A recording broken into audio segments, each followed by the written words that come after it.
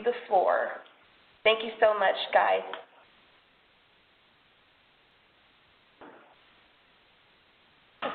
Hi, everyone.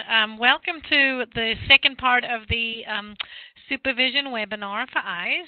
We're very excited to have you back and looking forward to sharing some new interesting things and kind of looking back on some of the things we talked about when we were with you 2 weeks ago.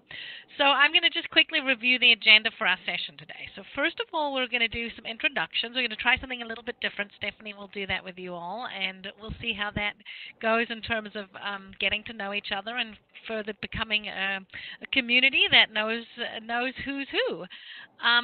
Then we want to reflect back on some of the conversation we had the last time we were together, and we want to review the conversation about leadership styles and about supervision, and we want to really intentionally bring those together and have you take a moment to kind of think about how those two things fit together for yourselves. Then we're going to have some time to do some reflections from the field. We're going to have some conversation for anyone who was able to set a goal and try something new to kind of talk about that, and for those of you who weren't able to do that, to think with your colleagues about a goal that you might have. And so this is really a chance for you guys to talk with each other using the fashionable way of typing your communications, which we're all getting better at in this day and age. And then finally, we're going to spend a good chunk of time beginning to build your toolkit, your supervision, what we're calling your toolbox of supervision strategies. And some of the tools, I want to just highlight that some of these tools will be things that you'll be able to have in hand, and others are just tools or things that you can just draw from to do to help support your supervision. So I'm going to pass the ball to Stephanie, although I can't see. Tina, I might need your help trying to find the list of names because I don't see where the ball is. Oh, it was passed to me. Oh, somebody did it for you. Okay, yeah. Thank goodness. Oh, here it is. I see. Okay, apologies. So Stephanie will continue on with the our activity. Yeah. Hi, everyone. It's so nice to be back.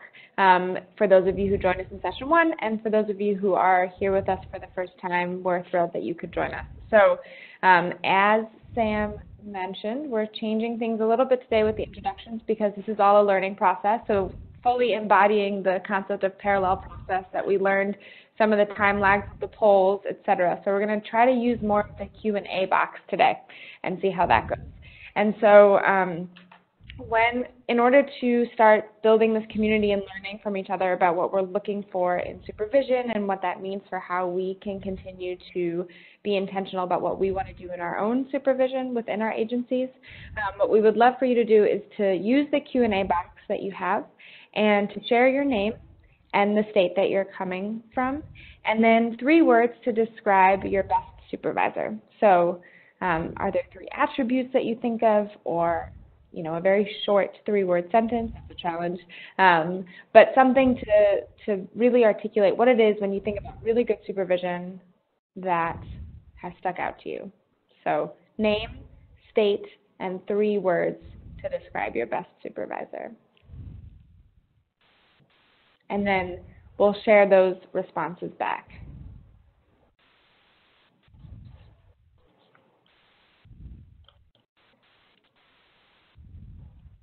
I'll even participate too.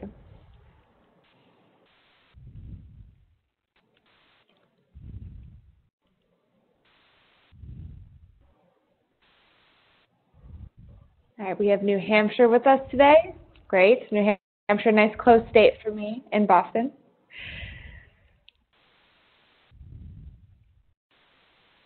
And Alabama.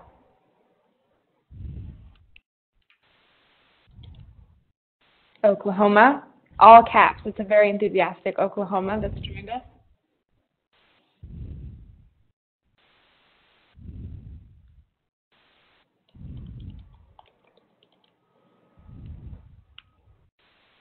And the first 3 words that have come to mind are leadership, support, and encouragement.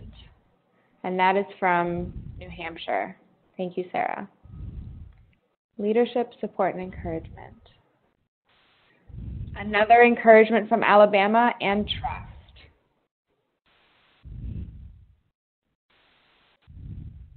Okay, and then Alabama also says dependable, dedicated, and encouraging. encouragement.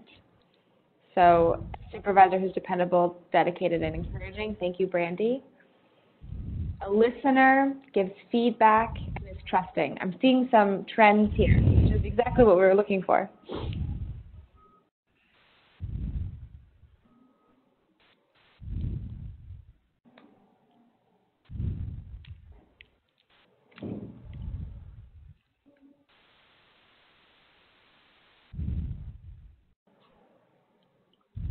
Wait for a little bit longer to see what people say.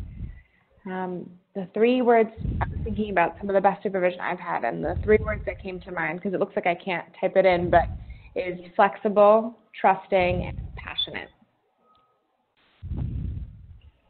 Sam, I'm wondering if there are 3 that first came to mind. I'm not able to type it in either, but I wrote listens, gives feedback, and pushes me to try. Nice. So it sounds like some synonyms for potentially encouraging too. Yeah. So we had encouragement, listening, trusting. Trusting came up a lot. Trusting and encouraging came up a lot. So trusting and encouragement can mean a lot of different things. And I think that as we go through today's webinar and look back to some of the coaching perspectives we touched on last week, plus the leadership strategies and the way in which the different tools we can use that Sam mentioned, I think we'll get to all of these components and think about how we can start to create that supervision relationship with our staff. And what I would encourage you to do is if there are ways that you find that you have been able to effectively or more effectively embody some of these ways of working with your staff, to share that throughout our webinar today. So thank you very much for doing that change in introduction. So we've got many different states and some very good connections between what we think of for supervision and good supervision. So as we mentioned, we're going to start with a little bit of a recap from last webinar. And what we spent a lot of time on last time was talking through the different coaching perspectives, how that relates to supervision, what is leadership, how do leadership and supervision, how do those connect? And so we are uploading a document into your WebEx. Tina is going to make that magic happen. And you're going to be able to download that from the WebEx platform. And it's called Linking Leadership. And once you open that, you're going to see a matrix of all of the supervision or the coaching attributes and the parallel process pieces that we talked about on your left. And over the top are the different leadership styles. And we're going to try to really intentionally connect those two together. So I have the document available for everyone to right-click. Just highlight the file name, and that way you're able to save it to your flash drive or your desktop. Great. Thank you for those instructions, Tina. That's helpful. You're welcome. So as you're looking at the table and start filling it out, you can just mark a little X next to each category. I'm going to go through the leadership styles and the supervision in coaching attributes that we talked about so that we are all on the same page as we go through it. So it's a review and intentional connecting at the same time. So here's where we started last time. So we have this roadmap to coaching, and the idea is that there are these different values that exist within a coaching framework. And what we talked about last time was the connection between what coaching looks like between a staff person and the person that you're serving within your agency, and how is that truly a parallel process to what you do in your supervision with staff. So how can you model those interactions with your staff and have it translate into the direct service setting? So what you have in front of you are these 5 different areas of coaching. And so self-assessment and goal setting, what we connected that to supervision was how to have a self-assessment for staff and talk to them about where they'd like to grow. And then being able to continue to encourage them to think about the ways that they can continue to grow. Is it professional development? Is it looking at another department? Is it another type of education that they would like to pursue? And then if we go over to the left side of the screen, we see building trusting relationships. So you can see how these are all very much connected.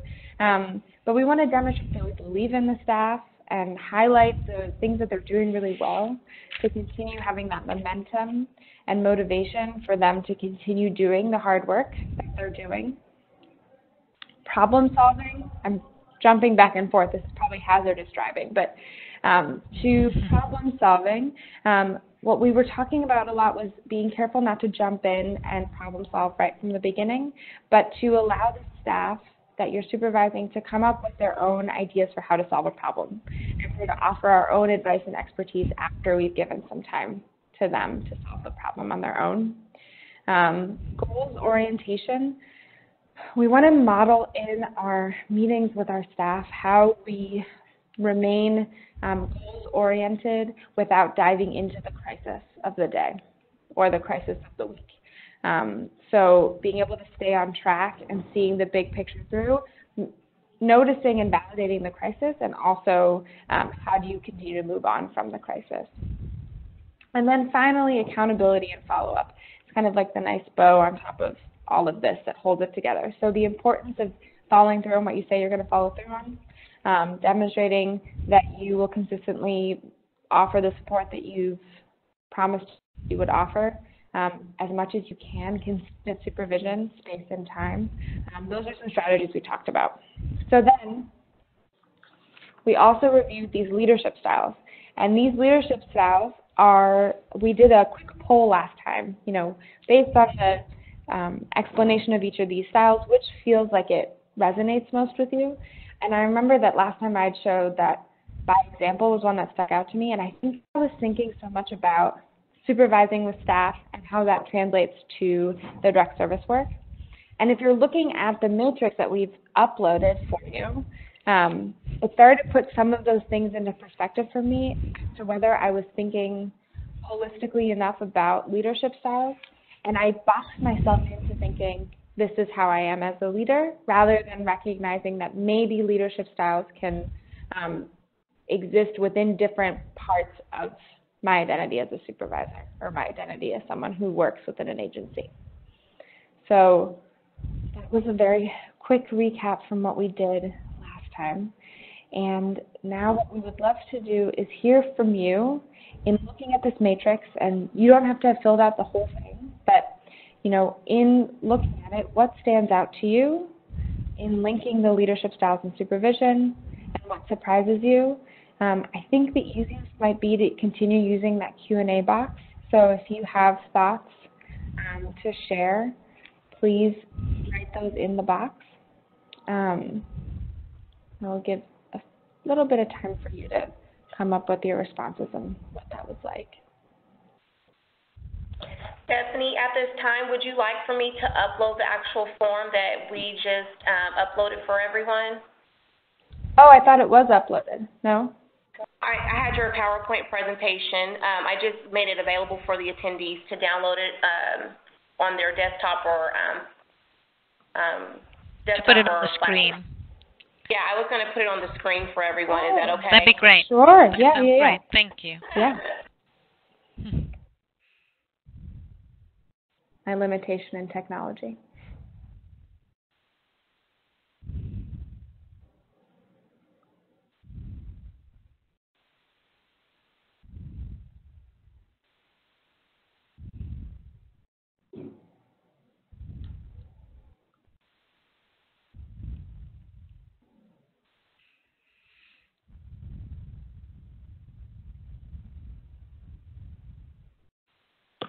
Here we go, guys. Let me enlarge it for you all to see it a lot better so you can look at it. Okay. So when I was filling this out, what I noticed is just from the definitions that we talked about in the way that leadership is described, the two that didn't feel like they went with my social work supervision self were power and persuasion. So even though there were areas in the coaching attributes on the left that could potentially fit to those, I noticed myself avoiding putting X's next to those because I don't resonate with those as much. But then I was realizing that I was limiting myself to thinking about the way in which different leadership styles are really effective for those varying pieces. So it's possible that part of your reaction is there are certain leadership styles that you really resonate with or don't, and that thinking about the way in which you supervise and lead your team is really evident through linking the leadership and the supervision styles. Sam, was there anything that stuck out to you in doing this? I think it was no surprise that relationships showed up everywhere. And I think this is going to be a key component in terms of parallel process for people who are going to be doing the coaching, and then similarly for supervisors to be doing the same. I'm very curious to hear from any attendees if there's anything that any of you noticed that's really surprised you about yourself or about this thinking about leadership here in relation to this coaching. So if anybody has one thing, doesn't have to be complicated, just one thing that kind of jumped out at you and you can share it, we would love to hear. I'm sure that you all have important things to share that everybody would like to hear something that surprised you. So get those typing fingers moving. Mm-hmm. Or any patterns that you noticed yourself. Or questions, anything really.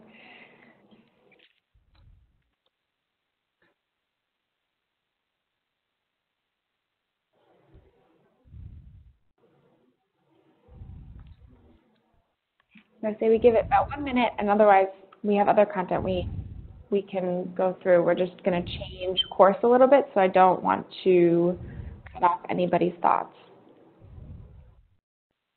And Ms. Stephanie, I will have all documents uploaded at the end of the webinar, so if you didn't have the opportunity to download this one, I will have it pulled up again for everyone, okay?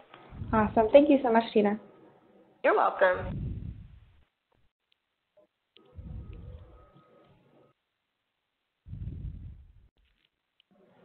It's back. Okay. So hopefully as we go through the webinar and we get warmed up with this way of interacting, that we can share a little bit more with the community of supervisors that we're hoping to build. So hopefully more things inspire you to share. I'm going to pass the ball to you, Sam. Okay. Sounds good.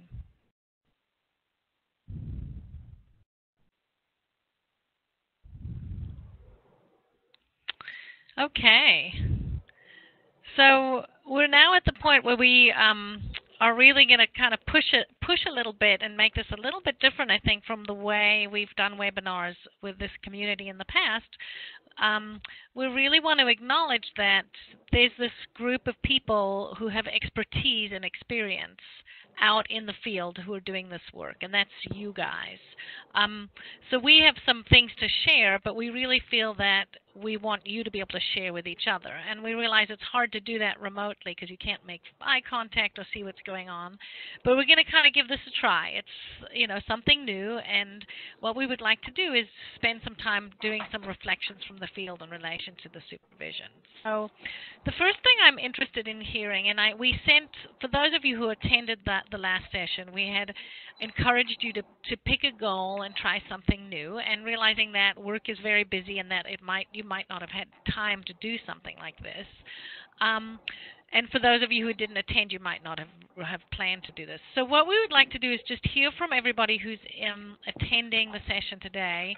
If you could share one goal that you have from session one. So if you actually had a goal and tried something out, type it in.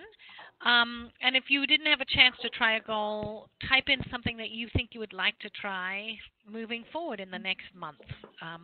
In terms of your role as a supervisor and in terms of your role in supporting this coaching process in your programs.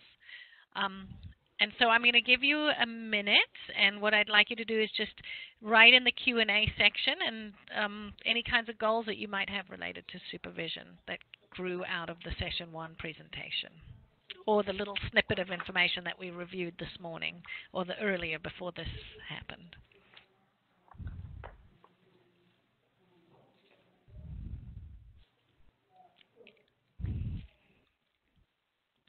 Okay, well, we have one goal that's appeared here. The goal is to let my staff come to their own conclusions rather than me suggesting what they do. Mm. So this is helping them, letting them kind of figure out what it is they want to do, or coming up with a solution or an understanding of something rather than providing that information, which is a little bit what we're trying to do here with you, with this community as well. In the spirit of process. in the spirit of parallel process. Any other goals or things that people are wanting to try, or did try perhaps? And there are no wrong or right answers, so take a chance.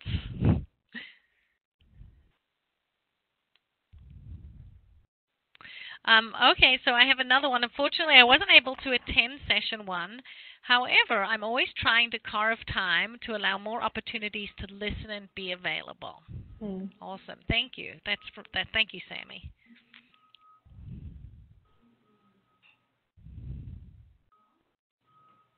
There's another so one. The first 2 prizes. I saw another one, another goal that was talking about having consistent supervision. So it looks like they're wondering how to make sure that they meet with one-on-one with supervisees on a consistent basis. And I think that can be really hard to do when we're going so fast and we have a lot of administrative things that we need to make sure we do. So trying to carve out the time for a regular meeting. That's what it seems like. Yeah. Any other goals that people would like to share that they're thinking about? There is no goal that is too small or too large. Or even an idea about a goal.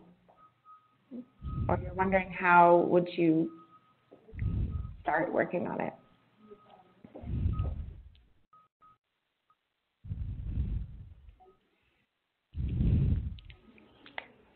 Okay. So I think what we're going to do now is, because we have this community of experts, we're going to do a little bit of a deep dive. And so we need a volunteer. We've had 2 goals offered up. And so I wonder if one of the 2 folks who've shared their goals would volunteer to have us do a deep dive, and then what we will do is have the community ask any questions they have about trying to better understand what the goal is, how they're thinking about it, how they go about doing it, and then share some ideas from the group and the community to think about what are some ways that they might get to that goal, some action items, some strategies, some things that they've tried.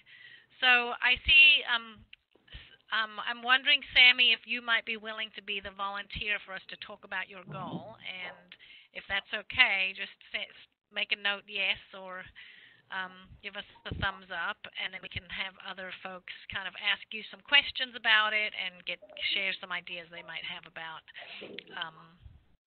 your goal. Great, thanks, Sammy. We appreciate that. Trying this new effort, so thank you for being a willing participant as we experiment on this. So to the rest of the community, I know I have some names: Sarah, Brandy, Elizabeth, Wendy.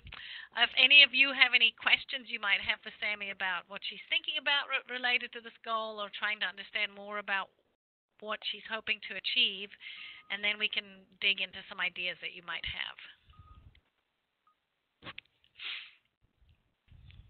I have Sammy unmuted. They have the floor to speak. Great, thank you.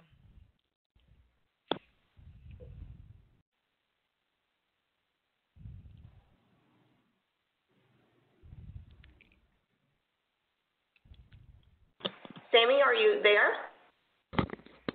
You're Yeah. you're unmuted. Okay. Yeah, I'm here.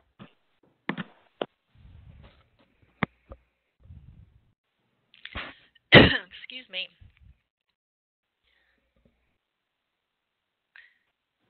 Any questions from the group? Because I've got lots, but I want to have others ask questions first before I start digging. We also have a hand up from Miss Wendy LeClaire. I'm sorry if I messed up your last name. Great. I can unmute you if you're ready to ask your question. Here you go. I'm gonna. Yeah. Wendy, are you there? Yes. Uh-oh. It's some feedback. I'm sorry, Wendy.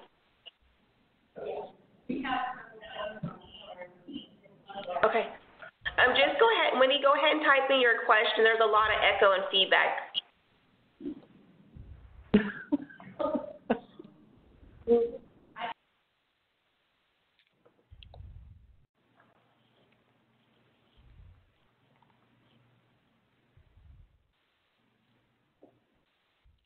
So while we're waiting, I'm just going to clarify with Sammy that your goal is to carve out more time to allow for more opportunities to listen and be available. Does that sound correct?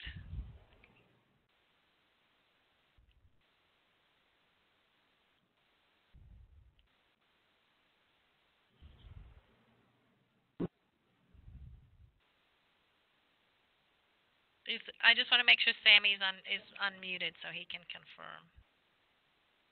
Okay. Sammy's unmuted. He can. Yes.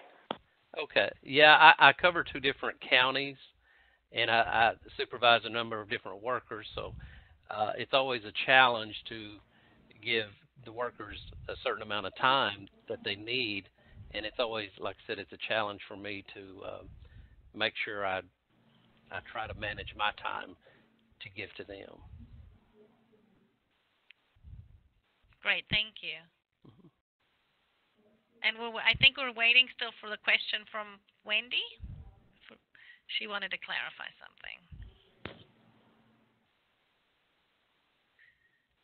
We do have one question here for you, Sammy, which is asking, what are you currently doing in terms of scheduling your supervision? Do you have set times?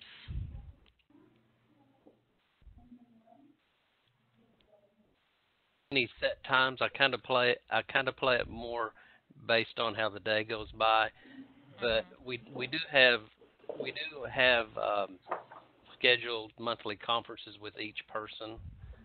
Those aren't really scheduled throughout the month, but usually I just kind of have to play it by ear for the most part. Great, okay. And then I have another question. This is from Brandy.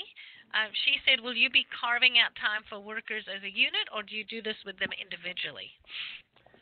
Primarily individually. Uh-huh. It seems like they get more benefit from the individual time spent with them.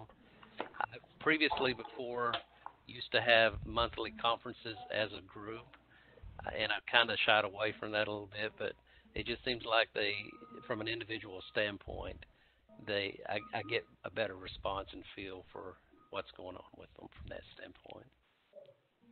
Great.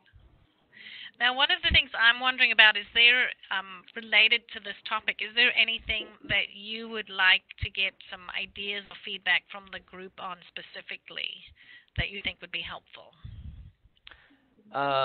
Really, just anything that works for them as far as how they manage their time, because that seems like always an issue that we're dealing with pretty much every day as far as time management goes. But anything that works on their behalf that they've seen success, that's something that I think would be beneficial. Okay, so for any of you who are listening in, any strategies that you use for managing the time and fitting it in? The other question that I have here is how many staff report to you, and do you ever meet them on phone? Do you ever talk to them by telephone instead of in person?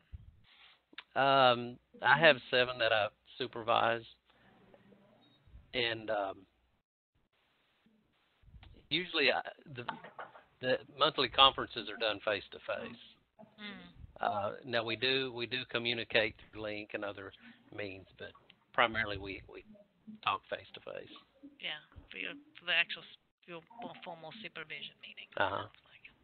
Right. And can I ask another clarifying question? So, Sam, when you meet with them monthly, how long are you meeting with each individual? Usually, okay. Usually 30 to 45 minutes. Now, and I'm thinking of primarily for those that are experienced, that are permanent employees. Now, for a brand new employee, it may be 2 or 3 times a month, if not more, as far as that goes. So it differentiates based on how long they've been working for you and where they are in the learning process. Great. Yeah, correct. Helpful. So anyone on the call have any ideas or suggestions of things that they've tried or thoughts about Sammy's goal?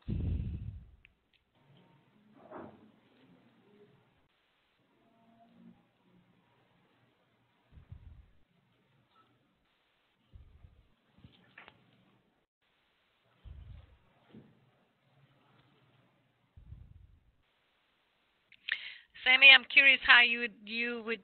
Oh, hold on. Sorry, we have a suggestion here. At our organization, most supervisors have a set standing time to meet with staff. If there's no time to meet, we cancel it. Or if there's no need to meet, we cancel it. Is that something that you could do? You could try. So it sounds like what they do is they have the regular meeting, and if there isn't anything to talk about in the meeting, well, there's nothing that needs to be discussed, they just cancel it, and that helps to manage some of the time, frees up the time. Or just has a consistent time when they are used to having supervision. Yeah. Yeah, that's a good idea. That's something I can think about and look at implementing as well. That way you're holding the time in your calendar, but if you need it, it's there. If you don't, you can have the time back. Yeah. And from Brandy, let your workers decide when a good time for them is, and to try and meet their needs. So having them propose something that works for them. Yeah, that's a good idea. Sounds like having staff do problem solving before you're doing problem solving. And I wonder about the balance too, about needs that they might have and the time you have, and how you can have those kind of compromise conversations to set up what works well. Yeah.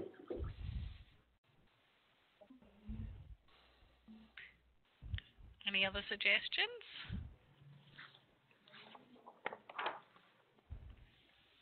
Not to put you on the spot, Sarah, Elizabeth, Wendy, any of you guys have some thoughts or ideas? This is the chance. If you're following up on if you participate in the introduction, then you get called on. That's your reward. Suggestion. There we go. From Elizabeth. Thank you, Elizabeth. Schedule one day out of the month and schedule appointment for 1 hour increments throughout the day for each employee. So you pick the day and just spend the whole day doing that supervision. Interesting. Elizabeth, is this something that you do with your teams? And from Wendy, thanks, Wendy. Set the agenda prior to telephone supervision call. So going in there, having a plan for what you want to talk about is a great strategy, because then you're using the time well. Wendy, we are on the same wavelength. We're going to get to agenda setting in just a minute. So. Okay. Oh, and then we've got Sarah. She has biweekly supervision with staff and one team meeting a month. Fabulous. And from Elizabeth, this suggestion came from a coworker, Deborah, who ID'd this successfully when she was a supervisor. So this was Elizabeth's suggestion of having the day out of the month. She got this from another colleague. So there she is, reinforcing the idea that we have, that we're trying right here, which is to get ideas from each other, because the best ideas come from your coworkers and not from those of us who are necessarily imparting the knowledge. Very cool. Thank you, Elizabeth. And to Deborah, who I don't know if she's on or not. Thanks for the idea. Okay, I think we're going to move because we have some more things we want to make sure we have time to talk through. Are there any last thoughts or questions, or anybody who wants to throw out another goal just so we can hear what you're thinking about before we move on to our next section?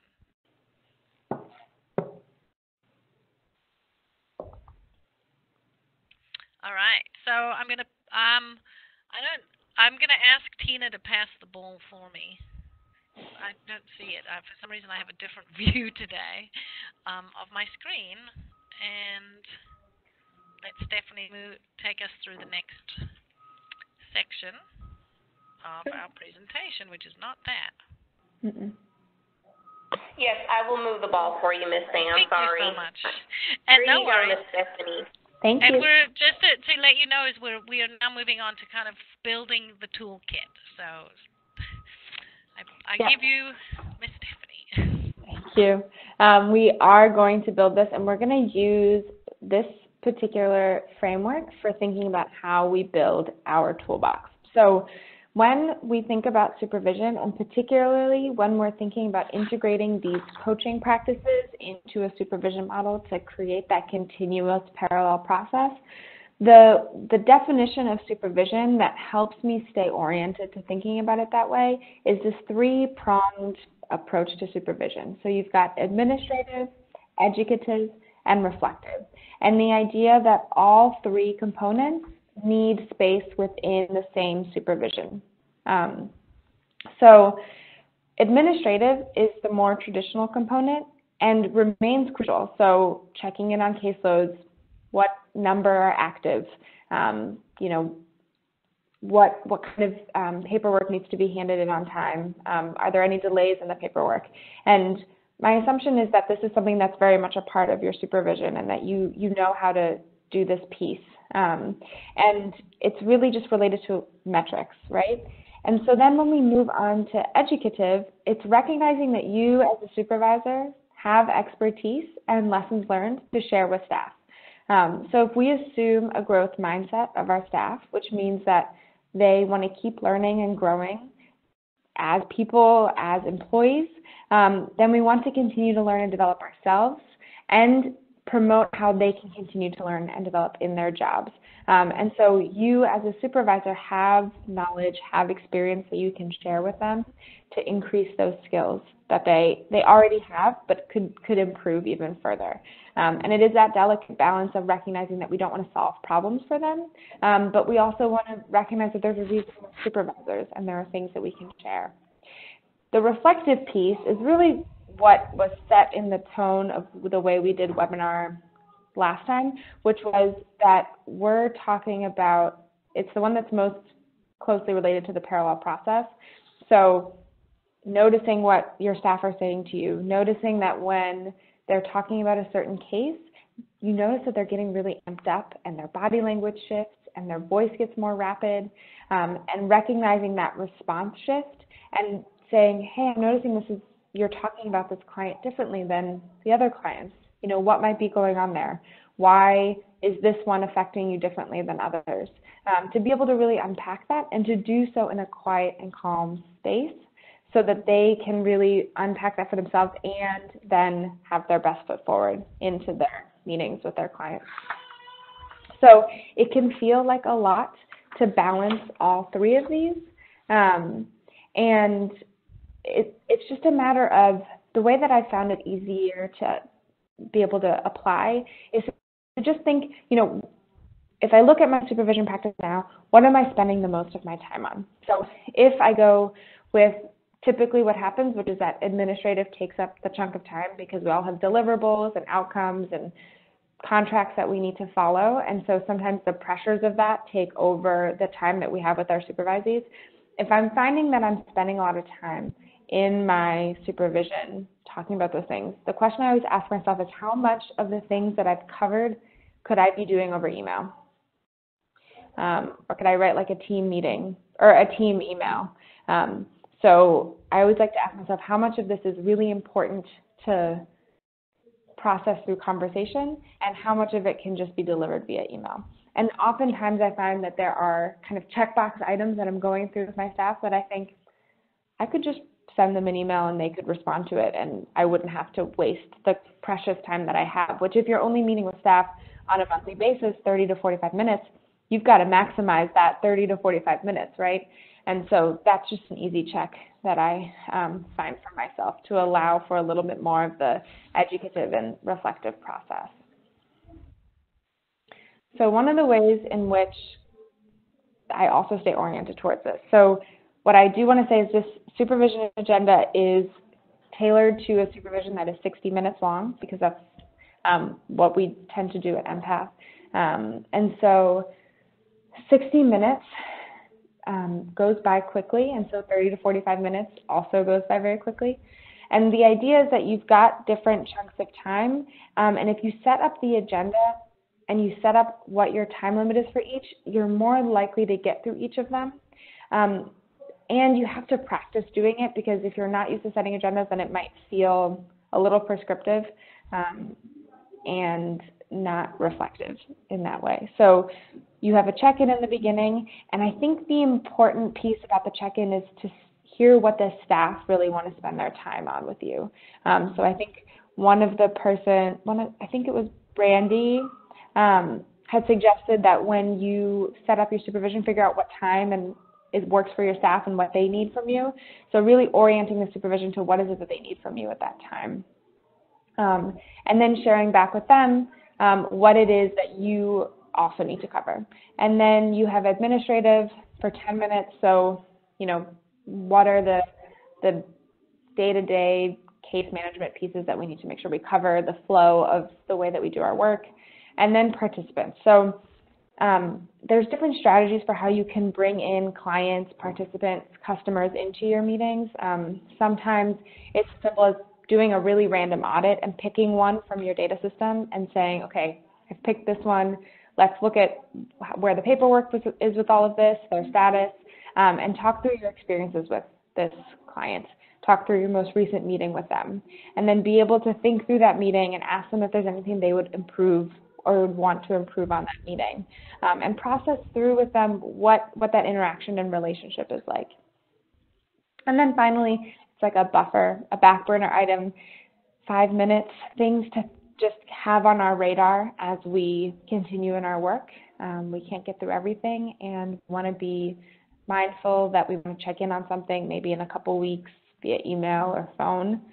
So again, this is for 60 minutes. So if you're doing 30 to 45 minutes, finding a way to shorten the time in places. And my recommendation, if at all possible, is to keep the ratios about right. So in terms of participant time being the longest, the reason that exists is if you're trying to embody a coaching perspective and your team is learning new ways to work with participants, clients, customers, then a little extra time in particular is needed in that area to help them feel comfortable with a different way of interacting with the people that they're working with, or to hone in on the skills that they're really interested in working on. So that is one sample agenda. Okay, so agendas are nice, and the idea of having administrative, educative, and reflective practices are also nice, but where do I start? So how can we break down the ideas of those and put them into a more practical way? Because what we really want is for you to walk away from this feeling like you can do something differently or add something more intentional into your practice. So one of the ways that you can start setting the tone into a reflective, educative way of working is different self-assessments that exist. So one of the ones that I really like to use is called a learning styles questionnaire. And we've all heard of learning styles. Usually it's visual, audio, or feeling-based processing, and what does that mean for how you study, take in information, take in trainings. And this learning styles questionnaire really expands beyond that to think about the way that you prefer to experience the world. I'm going to say it's a little broader in that way. And we are going to upload this document for you to be able to have access to. And then when we follow up with you on this webinar, you'll get this soon in order to be able to use this with your staff.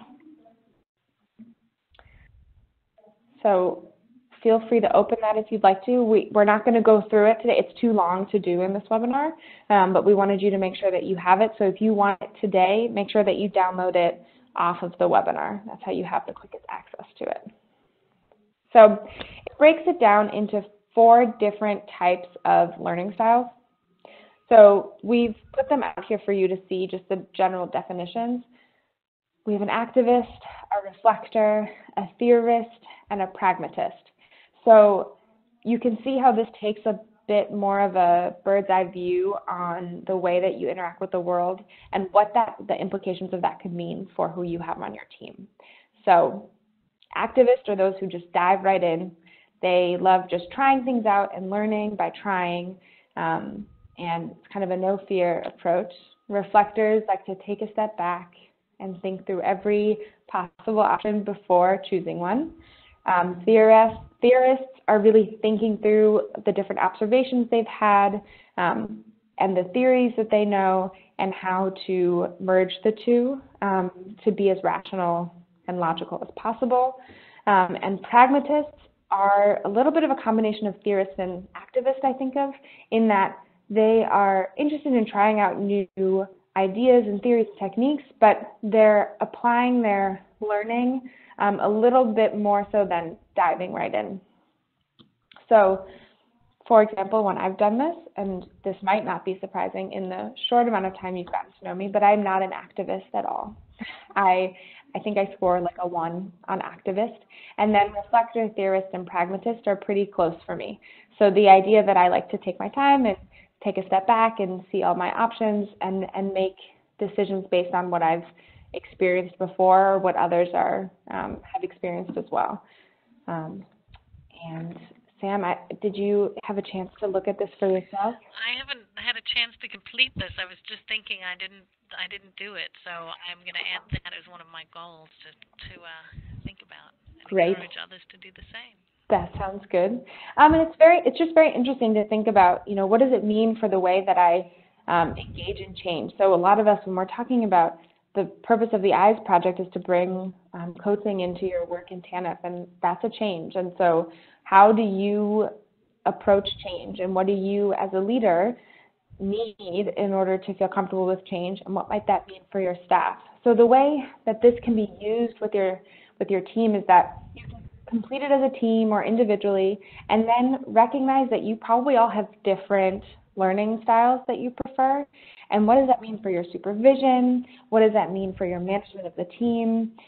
So for example, being more of a reflector, was supervising a staff person who was an activist. And so I have a binder of the readings to do. I have checklists of people to observe before they go out to the field. I have the number of visits that I need to observe. And so, but reading material and watching videos wasn't the way that the staff person was taking in information. And so after doing this questionnaire with them, we realized that we had opposing ways of learning new ways of doing things. And so I had to be flexible with the way that I was onboarding the staff person by allowing them to try and maybe watch or shadow meetings before doing all of the reading, because they needed to watch the interaction and be a part of that before applying the readings to that and being able to develop their skills that way. So it allowed me to take a step back and think about how I was training new staff people.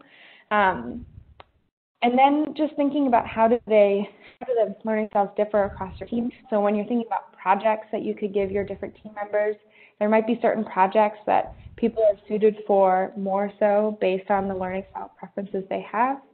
And then your ongoing supervision, not just onboarding, but what's a supervision method that might be more effective for some staff than others. So if you have a really theoretical thinking person, you might need to ground a lot of the work you're doing in theories and in kind of concrete thinking about why certain processes are in place. Whereas an activist might be like, okay, those are the processes, I'm just going to go, and this is how I'm going to do it. And so just recognizing that those differences can really impact the way that you build that relationship with staff. So, plus everyone enjoys a little self-assessment every once in a while because it's always interesting. So that's one to add to your toolbox potentially that you can do with individual supervision or as a team. And then Sam, back to you to talk about another type of tool. And I'm going to, oh, great. Okay. Before I jump into the next tool, I just want to make sure nobody has any questions for Stephanie related to the learning styles. Oh, thank you. Sure. There'll be lots of chances to ask questions. And we're here. You can always email us. Okay, so continuing in this spirit of building a growth mindset and helping our teams learn something new and supporting the educative, reflective component of supervision, I wanted to just present an idea in terms of what the process might look like towards building mastery in doing something new. So what you see here is that somebody might try a new activity, something completely different with their participants or your clients, which might be that they're going to spend the first 15 minutes just talking and listening to a client, and that might be something really different to them. And so they might try something new, and it might go one way or the other, and then they might have a chance to reflect and plan for the next time, and then they try it again, and they get better at it. And then they take some time to reflect and plan, and they try it again, and so on, until eventually they develop mastery with this particular thing that they're trying to do that's new. So you as supervisors are here to help support them in moving through this process by playing both an educative and a reflective role. So you have the one tool, understanding potentially what their learning style is. And we're going to spend a lot of time in a more extended webinar talking about setting goals. And that's obviously something that you would do in collaboration with your supervisee. But the next tool that I'd like to talk about for your toolbox is doing observation. And so here you see, I always somehow page up the entire. There we go. Third webinar, I'm going to have this down. It's going to be perfect. And you say, I'm moving through this process. I'm on the improving activity part of the slide. So the tool that you would use to support your staff and colleagues is the tool of observation is what I'm calling it. And it's not just any observation, it's planned observation. So that might be something some of you have tried, and it might be something different. So actually observing your supervisee in action. And the goal is to be really focused in your observation. You want it to be goal-driven, so you want to go in there with a reason for why you're doing the observation.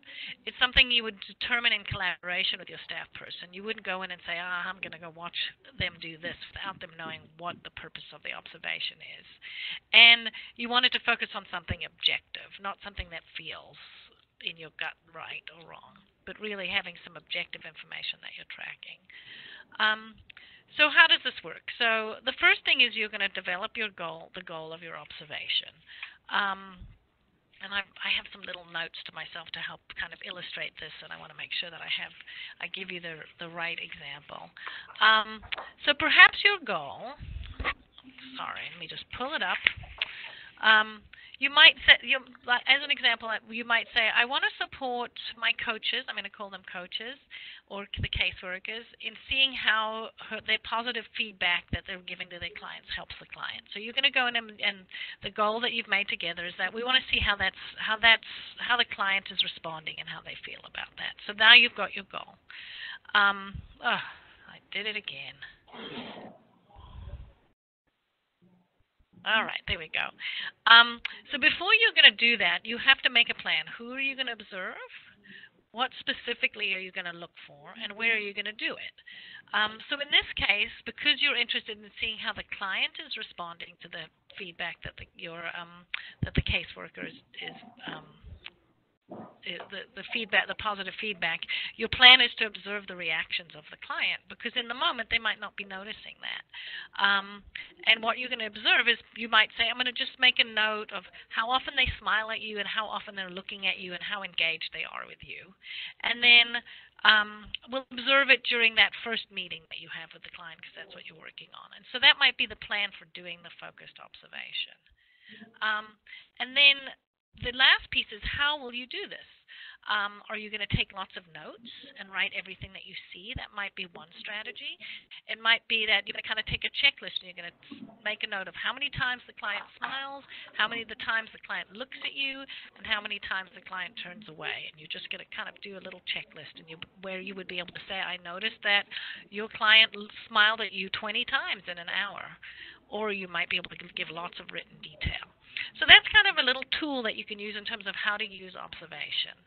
I wanted to show a little video to kind of highlight and illustrate the idea of using a focused observation tool and why a focused observation would be important. So Tina's going to play this for us, and I want everybody to take a moment and enjoy this scene. If you've seen Ms. this Wilson, before. did you want me to allow the attendees to see it one time? Because I'm going to stop it at 30 seconds in so they can answer the one poll question.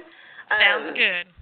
And pops up. Okay, everyone, I'm going to close the video. You got to pay close attention. It's going to be 30 seconds before we continue on with the video, guys. Just bear with me. And you can put your response in the Q&A box.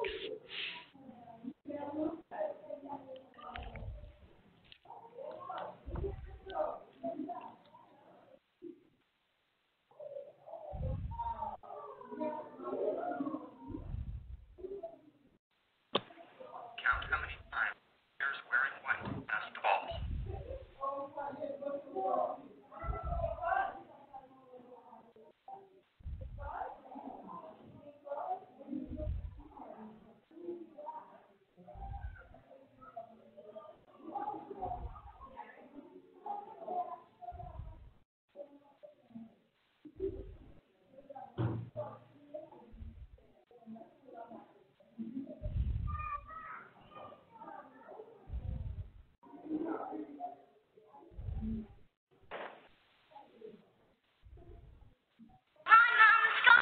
Oops, my apologies, guys. Okay, sorry, technical difficulties. I'm going to play back the video. I was going to do a poll question. Did everyone hear the video clearly, hopefully? I think we got through the whole exercise, so I wonder if we could just ask the question that comes up at the end of the video. Yeah, I think that's fine. Yeah. Okay. We will replay it because I think people We can replay it, yeah. But we'll just... so before we do that... Sorry about that. Before we do that, perhaps if anybody wants to venture a guess as to how many times the ball was passed. And you can just pause that until people... Thank you so much. So okay, anybody... so you want me to go ahead and finish the whole video? No, just pause just for a moment. pause the video, and I want everybody who watched the video to tell us how many times they counted the ball being passed. Okay, let me get that up real quick. I'm going to do the poll question if possible for those who may not have audio available to them as well. Yeah, and they can just put it in the Q&A box. They don't need to poll it. Oh, all right, there it is. Oh, yes. That's all right. This is fine, too. So everybody answer how many times the players in the white were passing the ball.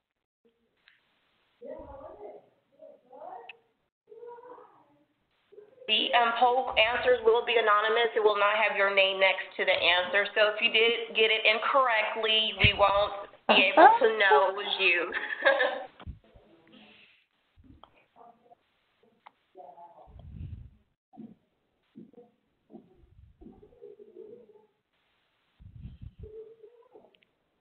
Okay, I'm going to go ahead and close the poll questions.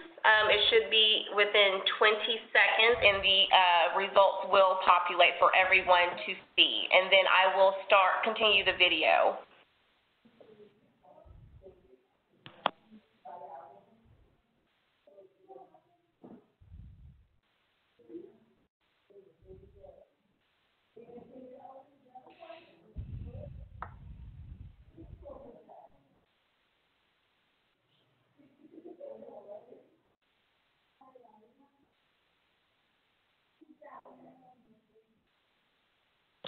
Okay, I will finish the video in just one moment.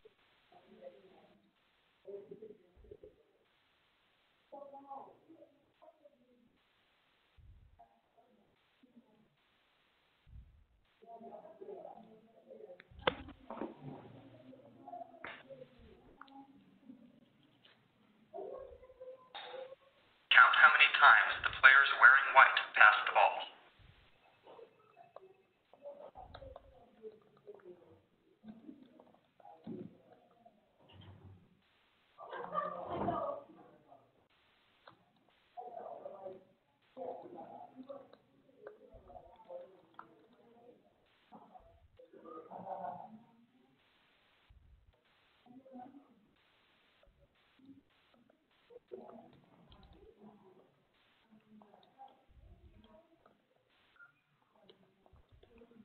The correct answer is 16 passes.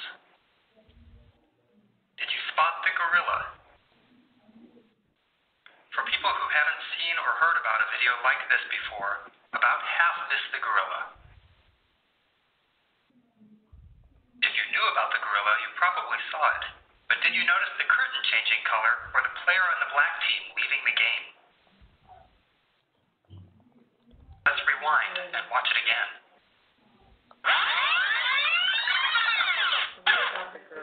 Here comes the gorilla, and there goes a player, and the curtain is changing from red to gold.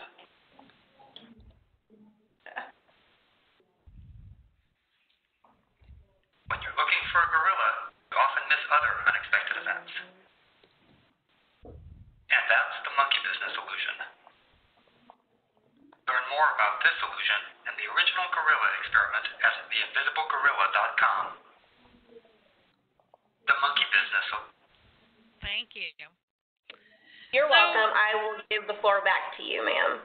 Great, thank you. So the purpose of that video, besides that it's kind of fun, is the point there is that it's important to determine ahead of time what you're looking for and to focus on those things, because if you're not paying attention to the things that you want to be paying attention to, you might miss the gorilla, and you might miss the change of the curtain color, and you might miss the black player leaving the stage. So if you're going in and your supervisee wants to get information about how clients are responding to him or her, if you're not doing a focused observation, you might miss that important piece that they would be interested in hearing about. And when they're in the moment, it's hard for them to see those things. Okay, so now how can you, I'm going to move on to a second tool, which also, again, supports this growth mindset, is a way of building reflection and education into the supervision process. So what are you going to do with this observation information? And what is your supervisee going to do after they've tried something new? And this is where there's an opportunity to do some reflecting, and this is where they might come to you to get some support and the supervision period is a platform for them to really reflect on how things went, and then to plan for things moving forward. So what I'd like to do is just give you a little bit of a framework in terms of doing reflection with your supervisees, and give some examples of questions you can use, and then we can share some resources down the road related to this. So how might reflection work? So the idea is that you want your supervisee to step back and take a moment to examine their practices. So look and think, how did it go? What was it like for me? What did my client experience? How did they respond to me? And then get some new insights into those practices. So by really exploring and thinking for themselves, with you supporting them and asking them questions, they can come up with some new insights and think about things in a new and different way, kind of have some aha moments. And at the same time, they're feeling supported by you as they're learning something new. So it's I hate to use the cliche word of a safe space, but it's okay to make mistakes and to really reflect on it and think about it, and learn from it and move forward. And then eventually develop some new ideas for some next steps of how to make it even better than it was. And so this is the idea behind using reflection and supervision. I know in my work I have heard the term reflection for many, many years and always wondered, well, what does it mean? How do you do it? It's so much of it comes from a gut feeling, and I found this framework that I think is really helpful in terms of helping your supervisees to use reflection to grow and develop some mastery. So there's two components to this, and this actually comes out of the early childhood field in terms of working with teachers, but I think it's applicable to many different settings. So the types of questions, there's two ways you can look at this. On the left column, you see there's the content of the types of questions you're going to ask to help support reflection in your supervisees. So it might be questions related to what do you know? It might be questions related to what did you do? What did you try? It might be questions related to what was the result? How did it work out? And then the last, mushiest one, but my personal favorite, is how was the process? And then there's four types of questions, which might be what your goal is for what they're going to get out of this process of reflecting. There are questions related to awareness. So are you thinking, I want to support my supervisee's awareness in relation to kind of what the result was? Analysis. I want to kind of dig into it and see if we can understand what was going on. So you might think, I want to support my supervisees, have them analyze what they know about this process, what they know about this new thing they're doing. It might be trying to come up with alternatives. So thinking, you might want to support your supervisees' thinking and reflection on what did you try to do and what are some alternatives you can think of in terms of what you do next time. And then finally is more action-oriented things that you might want to think through with your supervisee. So you decide in collaboration with them, as well as what you know about their learning styles and what their goals are, what types of questions you might bring to the table in your supervision meetings with your supervisees.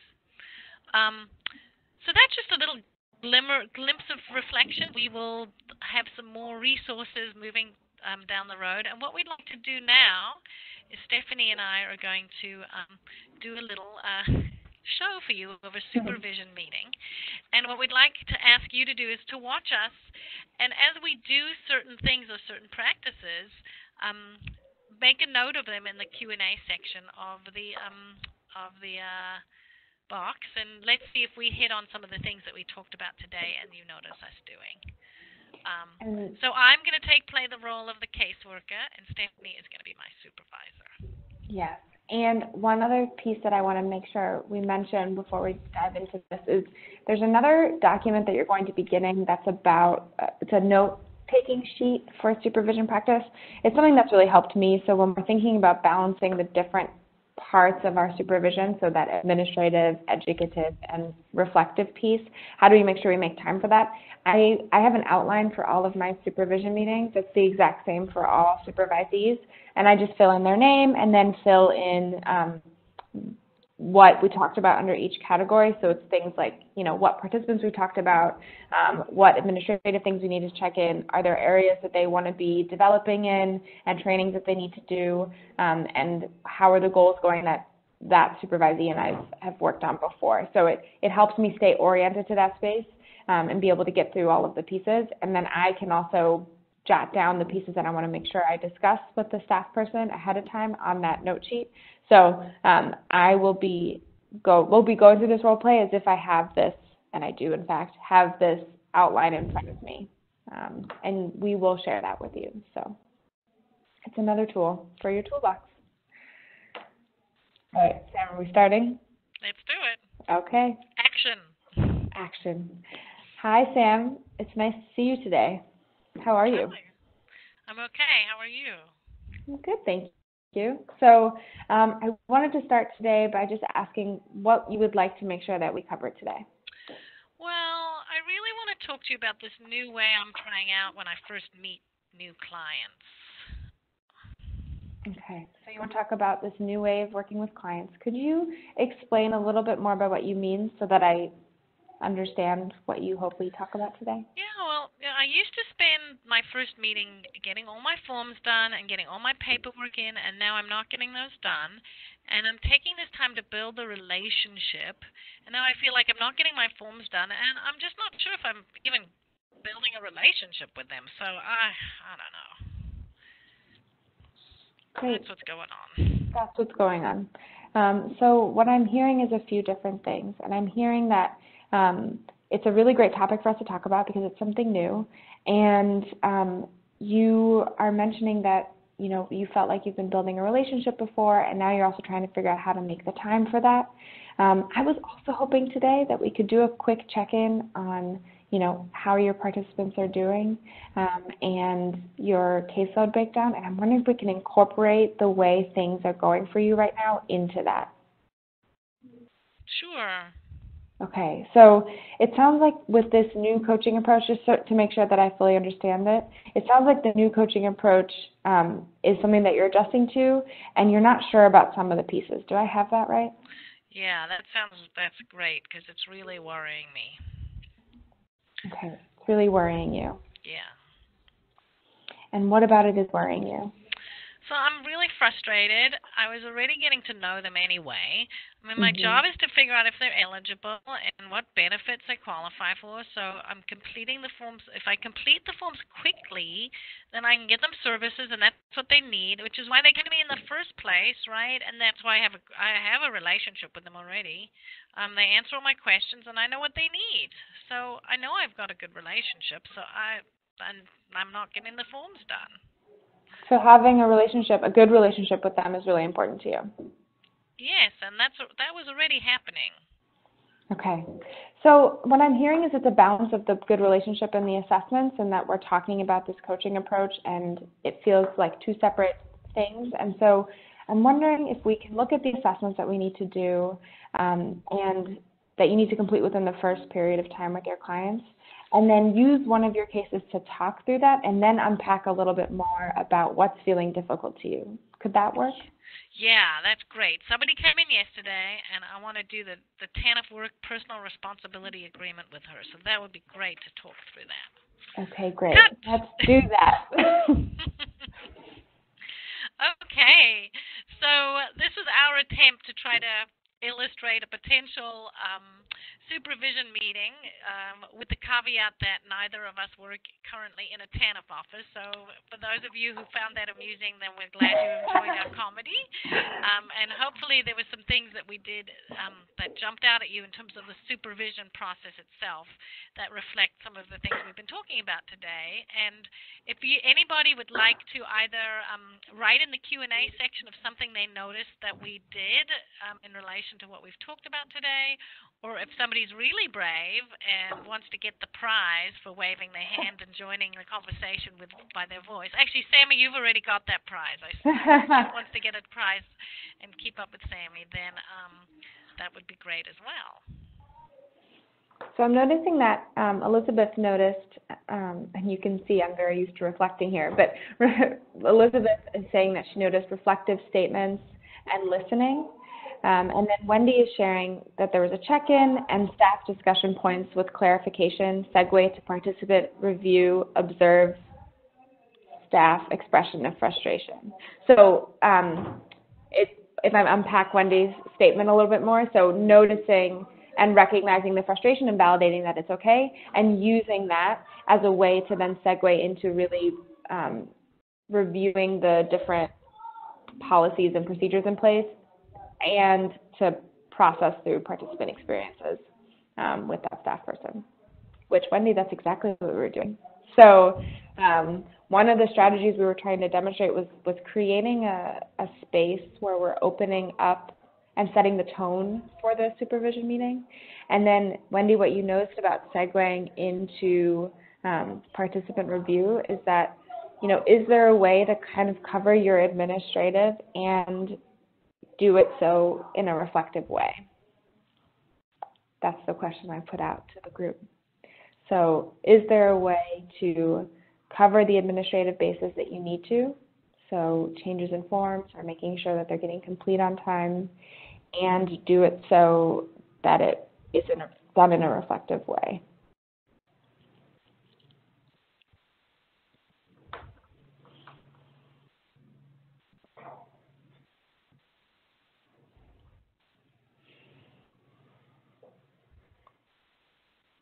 And so the reason I asked that question is because what I don't want folks to feel like they're walking away with, and if you do, please talk to us, but that we're saying, okay, add more to your plates.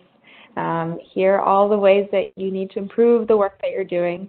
Rather, it's showing you what you're already doing and just thinking intentionally about the way in which you are doing those pieces. So if you're spending time with staff, how can you be spending your time with staff in a particular way, a way that you've decided is the best way to help that staff person grow and help participants. And so by weaving in these different components of supervision, our hope is that would help you get to that point. So that's why I asked that question, or want you to think about that piece.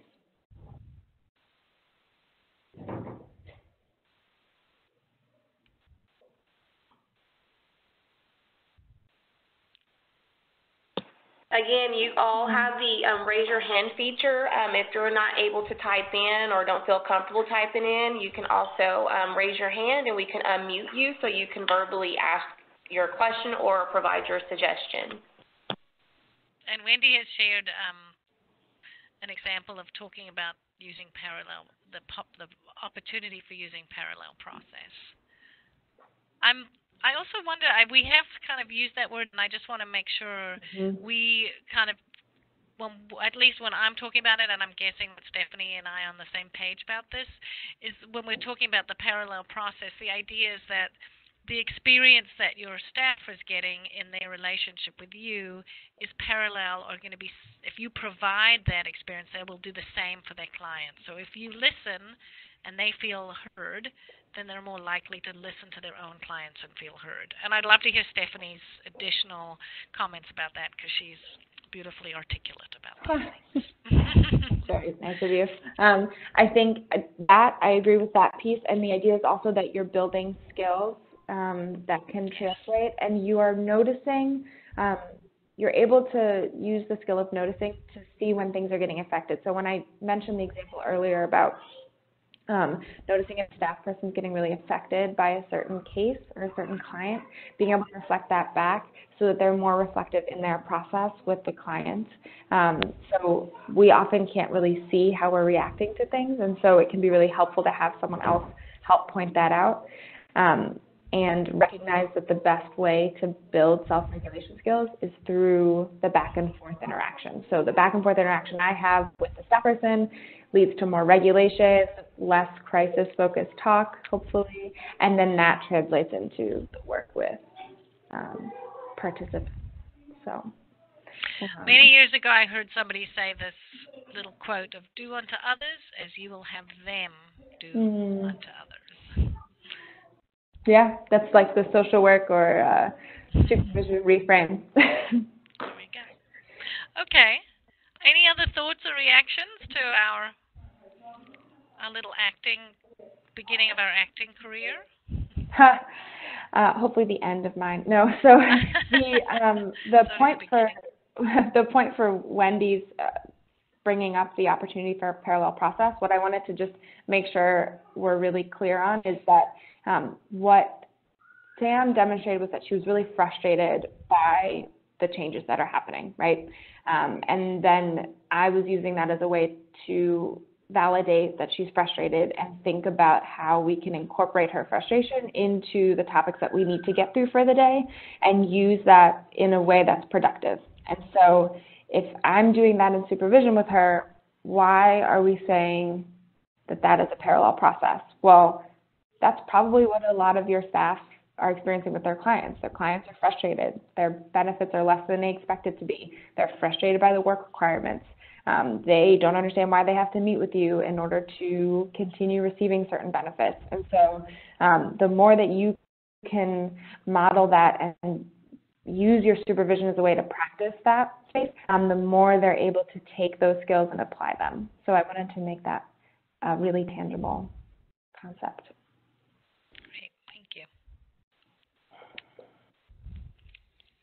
So here's your toolbox, or at least the start of one. So what we did today is we just went through different tools, whether that's a piece of paper that you're getting, such as the Learning Styles Questionnaire, a sample agenda, or the note-taking sheet, all of which will be sent to you. Those are the paper ones. Or if it's skill-based things that are being added to your toolbox, such as the skill of observation, and then using observation and thinking through observation in a reflective way, or just simply using reflection throughout your practice. Our goal with this image is just to be clear that these are tools being added to your toolbox and that you don't need to do all of them, but maybe one of them is inspiring to you to try out with your team, or even try it with other supervisors and think through how can this apply to your work. So we hope that this is the start to a continuously growing toolbox. So, and with that, I just ask if there are any questions, lessons learned. There was a request for downloading for number 3. So, Wendy, could you clarify for number 3, is it the agenda or the notes? I'm not sure which of the documents you're asking for. Ms. Stephanie, I will download all the tools that you provided in today's presentation once we end the webinar. So I'll have them all available for everyone who may have missed it. Perfect. So just watch out for that. Before we conclude, we would love to hear from every one of you. If you could share just one takeaway, something that surprised you, something, well, not surprised you, something that's new that you learned that you thought was interesting, just something that you will be taking with you from this webinar.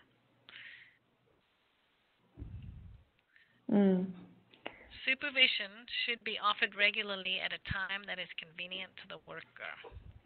So that's one takeaway that we have. Thank you. Well, that's a relief. So I'm glad somebody is getting a takeaway from this, or has a takeaway that they will think about, reflect on, or try.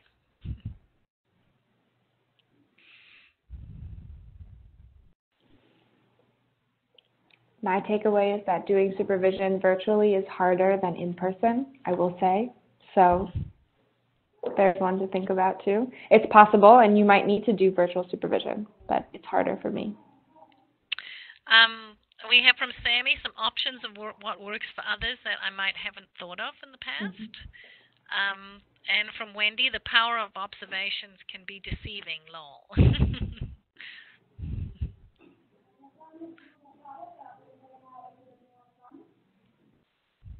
Great. Anything else? All right. Okay, well, that gives us a few minutes for any last thoughts or any last questions before we say goodbye, and thank you to you all. As well as time for you to download the documents we talked about today. So make sure that you download those, because there is a bit of a time lag between when we'll be able to send those out to you. So if you want them sooner rather than later, download them today. I sound like an advertisement. Okay, we're going to have Tina give you guys, put up these documents so you can download them, and we can finish this meeting up in with enough time. Thank you, everybody, for participating. Thank you, Sammy, for being the volunteer, and for all of you who responded to any of these activities. We know it's a little different, and we appreciate you all kind of giving it a try and making this a more interactive, hopefully useful process for you all. Also, just to give you a heads up, we're interested in learning more about what aspects of these kinds of webinars are helpful for you all and which pieces are not helpful, so that we can keep kind of being creative and really trying to push the envelope in terms of making these webinars something that people can use moving forward. So keep your eyes open, and we will send a little evaluation to get some of that feedback.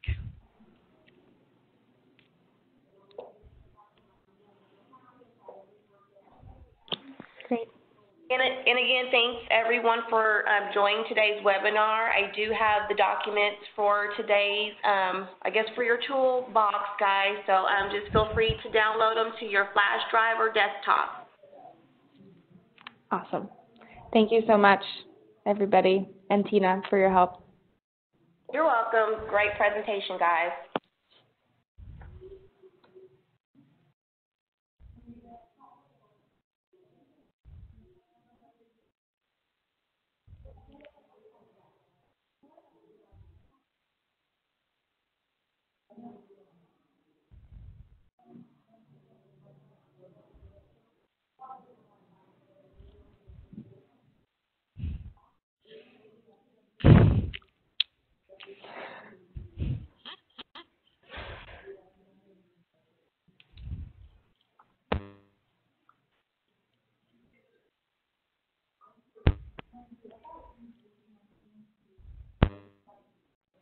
Okay, guys, I will be ending the session. If you did not download any of the tools, just let us know and we will send them to you guys. And thank you again. Have a great holiday, everybody, because we won't see you all until afterwards. New Year. Yeah, good point. Bye. Bye-bye.